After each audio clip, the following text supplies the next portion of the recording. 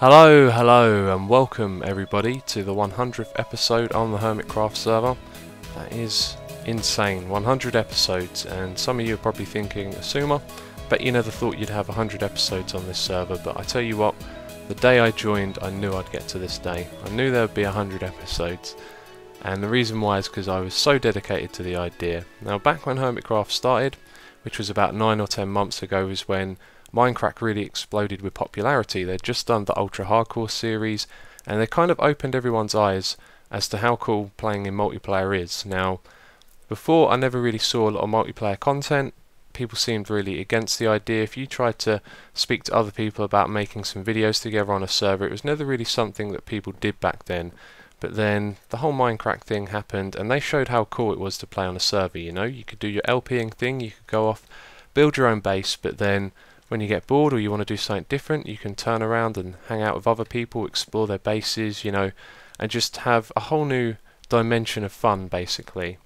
And everyone wanted to get on Minecraft back then. I think we all saw how popular and fun it was and wanted to be a part of something like that. And when Generic B turned around to me and said, "Do you want to be on Hermitcraft?" I was just on board from the second that he asked me. I was like, yep, I absolutely want to do this. I want to do my LPing on a server with other people who are cool. And I think the coolest thing about Hermitcraft was that all the other people who were there in the beginning were my friends and people that I watched at the time, and still do to this day, I would say, although I don't watch a lot of YouTube videos anymore. But yeah, it was just really great to be a part of this. And as I said, you know, I was like with all my favourite YouTubers. I didn't really know the Minecraft people. I just sort of watched the Ultra Hardcore series, and yeah, I was very excited to be a part of this. So when it all started up, I made my little thumbnail for my first episode, and in the bottom left hand corner I put 001, and some people pointed it out straight away. They said, "I see what you're doing there, you're in it for the long run," and I knew I was. I knew I would be on here, be very active and make a lot of videos, because this is what I really wanted to do at the time. I wanted to LP on a server and have lots of fun that way, and I tell you what, the journey has been amazing. And it wasn't till I got to around like the 30s and the 40s that I really saw, you know, like me getting into my stride with making episodes on this server, and I knew that the 100th episode would be here sooner than I expected, and here we are right now, the 100th episode. I knew this day would come, is basically what I'm saying. And so I want to start off by thanking Generic B for making this server. I think it was a really great thing for him to do, to go around and pull together a load of cool YouTubers and get this server up and running, because it has been fantastic to be a part of, and it's my favourite thing to do really when it comes to making videos. I really enjoy making tutorials and some of the other stuff that I do, but Hermitcraft is my main thing. I love doing my LPing on here and hanging out with everyone else that's around on the server, and lately we've had a ton of new people. So what I wanted to do this episode was do a world tour, and we'll probably start off with some of those newer members. And the thing with world tours is that you're probably not going to be too interested, because you already watched some other people, you know what their bases look like. So we're going to do something a little bit different today. Now I've asked for Generic's permission to do this, and basically what I'm going to do is put all of my items in this chest over here. Oh, that one's full of ender pearls. Let's just dump all of these items in here. And after I've done this, I'm going to kill myself and not even use those 100 levels that we have right there. And it's going to be like I was never in creative mode. So now we can fly. Now I know some of you guys thinking this is a bit cheaty, and the reason I'm doing this is because I wanted to show you everyone's worlds and the Hermitcraft world from a different perspective. It's not often that you get to see it from up here, and when you look at it from up here it does look completely different. And that is the same with anything really. You take a look at something from a different angle and you just get a completely different perspective. And from up here, you know, it doesn't really look like we've done too much around this spawn area. But when you're down on the ground it feels completely different. So yeah, of course, being in creative mode, what I'm going to do is kill myself after this and sacrifice those 100 levels. I don't want anyone to think that I've somehow tainted anything by being in creative mode, so all of my items are in the inventories, and I'm just going to be flying around and doing a tour this way. So we're going to have a quick look over the spawn village, which we've seen most of already. We've got this new area over here, and of course the world isn't really loading when I'm recording. And you see someone's been doing some strip mining down there as well. Let's jump down here and encourage it to load. This is the area that I think Joe Hill's done most of this, and you know what, it is really bad, so we are going to do a little relog here. So at last the Hermitcraft world loads properly, and now we can continue our tour, although we've pretty much seen most of the spawn village, but this is the area that Joe Hills has put together so that new people joining the server can take some plots of land and build themselves some homes. And I've got to say, this ravine right here looks really awesome, and wouldn't it be cool if someone built a base right here? You could have little walkways on either side at the top of the ravine. Those are entrances to little rooms. Check this guy out, hello. And yeah, I don't know, I just want to put that out there. I think that would be really cool. So, enough talking for now. I think it's about time that we started this tour. So, here we are, our first destination on the world tour, and this is Corralis's base. This place is just amazing.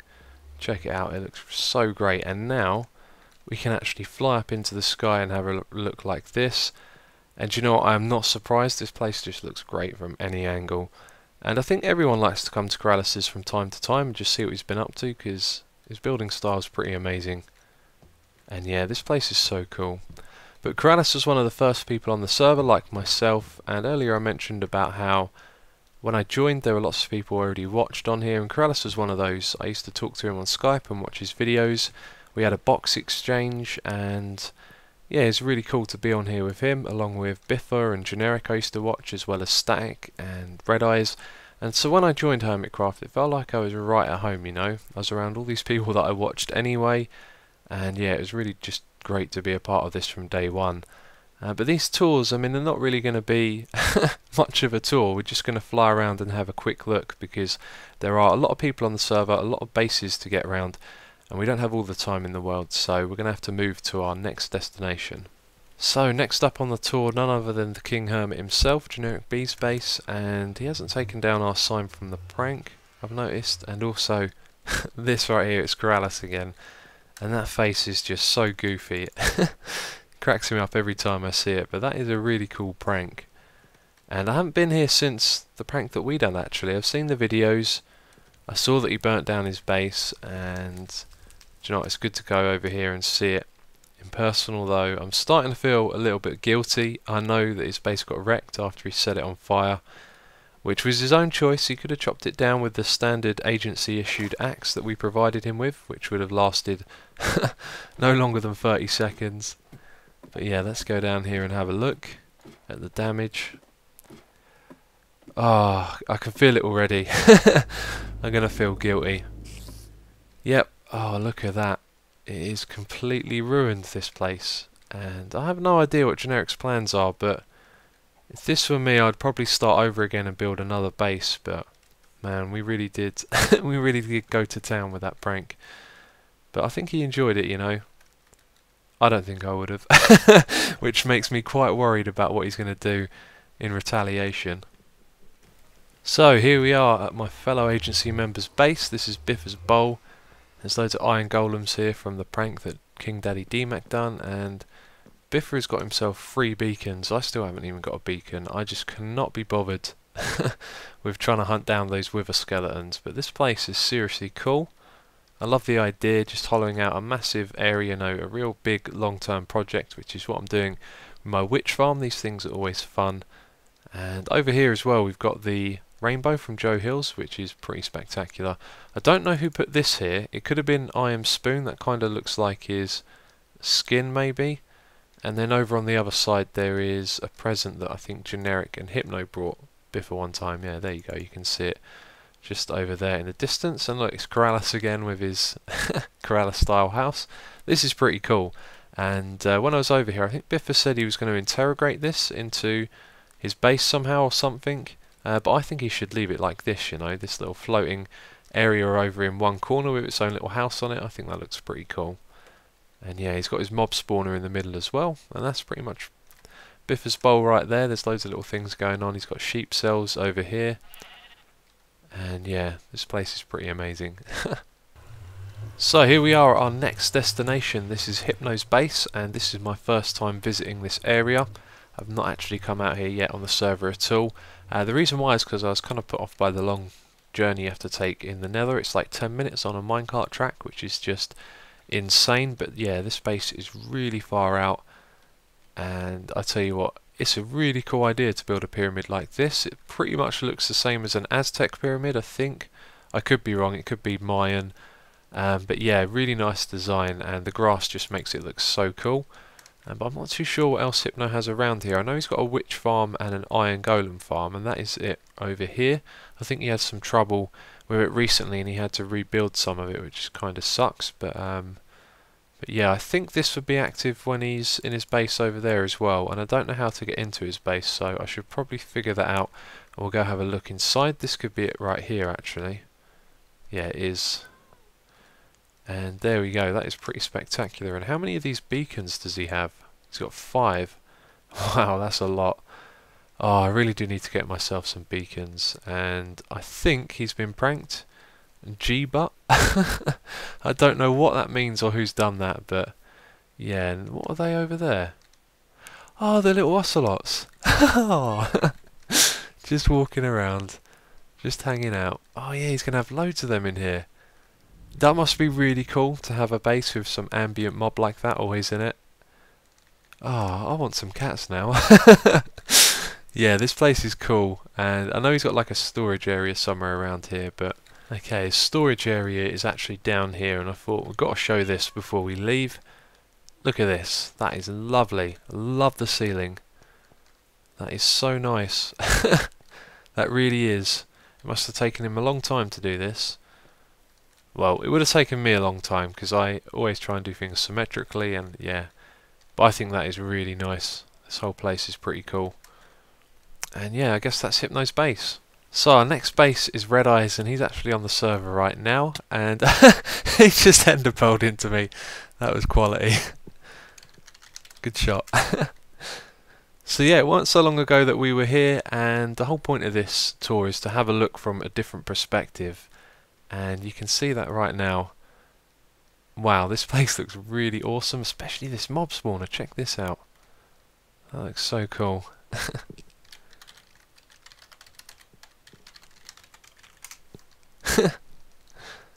I'll explain to him in a moment what I'm doing, but yeah. I think this is actually being rebuilt. There's nothing inside here, or this is new. I don't know what's going on.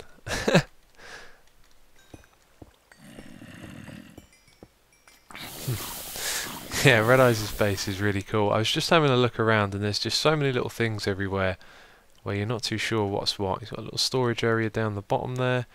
I haven't seen this before. Look at this. Loads of wheat.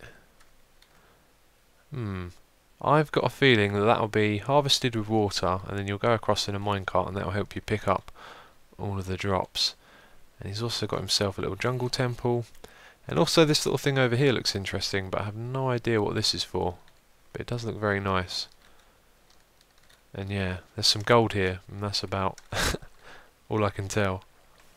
So here we are at Jasassin's base. This is the underwater base, which must have taken a horribly long time to construct. Building underwater is such a pain, and I think I'm going the wrong way here.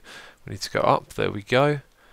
And I guess he's probably got some plan for this room. I don't really know where I'm going because I haven't been here in a long time, so I imagine maybe it's this turning here. This looks familiar. Look, you can see the water now. And yeah, this is it. This is Jasassin's base. I really like this, mainly because of the underwater feature.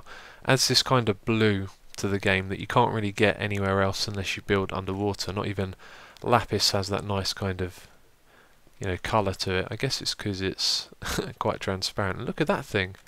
The hell is that? That is a huge underwater dome. I really want to go check that out now. It looks like it's halfway through construction though, so I know he's got a couple of like storage areas and farms around here. Little furnace room there. I'm going to go have a look and see if I can find how we get to that place over there. So I don't know how we get in there, but one of the points of this tour is to see things from a perspective we wouldn't normally be able to see. And this is Jasassin's base from up in the sky, and that does look really cool from up here. Yeah, that looks seriously cool. And there's nothing much else around here, right in the middle of an ocean. But yeah, that's Jasassin's base. It's a really cool project he's got going on here. So here we are, I am Spoon's base, and it wasn't so long ago that I was over here actually with Jasassin and Joe Hills. And man, this place is awesome. I love it. It just reminds me, I don't know, of when you first play Minecraft and you just build whatever the hell you feel like, because this is so cool. There's just a whole bunch of random different things here, like a church. I think this is supposed to be the Church of Spoon.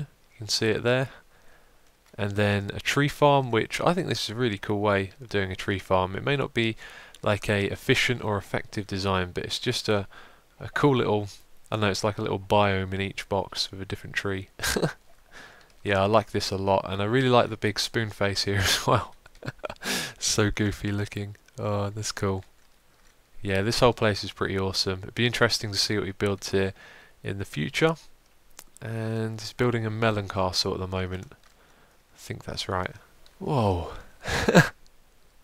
Can you tell where we are? We are inside a beam of light. No, actually, we're at King Daddy D-Mac's base, and yeah, just flying up here to get a look at the place from up above. Man, it is pretty spectacular. The amount of work it must have taken to build the golem farm, I don't know, it's insane. But look at this thing right here. The last time I was here, all of this was level with the area around it, and it looks like he's going to be turning it into a little sand pyramid, which I think is pretty cool. We saw how awesome Hypno's jungle pyramid looked like, and I think this could look pretty damn good as well. But a lot of D-Mac's base is actually underground, so we should jump down the middle here. Oh, mind your head. And that's the end portal right there, all those put glass above it. And you've got a little trapdoor to get in and out of that. And the thing that I want to show you here is the part where you get the iron golems. And I can never remember how to get there. And it's also hidden as well, which doesn't help. Okay, I found it. There's a button just back there. And that opens a door to our side. Let's just do that properly. Nope, fail. There we go. And this is where you can harvest all of these iron golems for iron. I'm actually not going to do that now because I'm in creative mode. I'll just leave it be. Here we are at our next destination. This is Joe Hills' place, and I love this. This is like the nether is spilling out into the overworld, and yeah, that is really crazy. And Joe built this so that you can actually see where his nether portal was, because he didn't move it to his base. His base is in that direction, I do believe. There it is over there. But I'm really curious as to what this is, because there's a path just leading out here, and it's been a long time since I've seen Joe Hills' base. Back when he first joined the server, I watched a lot of his videos, but over time I've just stopped watching Minecraft videos, and I don't know what he's actually been up to, or where this goes to. But the way the chunks are loading, I can see that yeah, it's loaded up ahead. I'm not sure where this is going to go to, you know. I've got a feeling it might go all the way back to spawn. And we're certainly not seeing much of his base, so I'll just follow this for a little bit longer and then I'll turn around if there's nothing to see. Aha, it ends. Okay, that was the big road of pointlessness, so now I'm just going to head back to his nether portal. Right, now we can go check out his base, which is this way, I do believe. And I can't ignore red eyes, let's just say hi. Oh, and here's an host. And let's have a look. So this is the redstone lab up the top here. And over on the right there we've got the boat with the cake on it and the candles. And then this is Joe Hill's little platform area, I'm not sure what he calls that. And this building over here I haven't seen before, but this is Joe's base right here. And let's just have a look in this house before we move on to the next place. Very simple. I like it. It's cool. Next up on the tour is Topmass's base, and this is Pierre's tomb right here. That was Topmass's pig that died during the live stream. How he died I can't remember though. But yeah, let's go check this place out. It's also the home of the Pixel Nerds, so we'll be checking out their part of the base as well. And this is Topmass's area right here. It's been a while since I was last here. I think the last thing he built when I came over was the coffee house, and these little houses down here I think are built by the Hermit Crab. Maybe not. I thought these were built by different members on the server, but I'm not sure what the dealie over that is. Anyway, if we fly over in this direction, this little house in the corner here, this was all built by Corrales as a gift to Topmass, and it's a pretty awesome gift right there to come and build someone a pretty nice looking house like that. That must have taken him a lot of time and effort. And if we head up the top here, I'm not sure what this is. There's a chest. The mystical melon. Okay. There's a mystical melon over here, and then this little tower I think Topmas built, and then everything you see in the background here I think was built by the Pixel Nerds. They love to build stuff up in the sky, and they've also got the stairway to heaven here for all the people that donate to their channel. And I wonder how far that's gone along now. Let's go up to the top and see how high up it's gone. And it is 213, so not too much further to go. And yeah, they've built some cool stuff around here, nice buildings. Floating castles, that must have taken quite some time to build all of that. And it's got like an impact crater below it as well, that is really cool. That actually looks like it's sort of been sucked out of the ground and up into the air. And then over here, I think they had two of these towers and one of them got set on fire. And then another floaty little mage tower, which is pretty cool. I think I remember ender pearling over to this, and there's a nether portal at the top or something.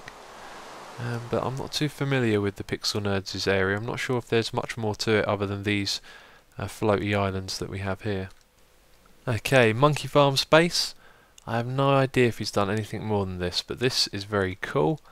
Wasn't so long ago I was over here with Joe Hills on host and a couple of other people on the live stream. I think it was. I can't quite remember, but Joe discovered some weird bug with the bed or something, but I don't think he's done much since we were last here. But this is really cool. It'd be interesting to see how he evolves this over time. I wonder if he's got any plans to build anything down here as well, but who knows, who knows. Okay, we are now at Cilantro Gamer's base, and I don't think I've ever been here before.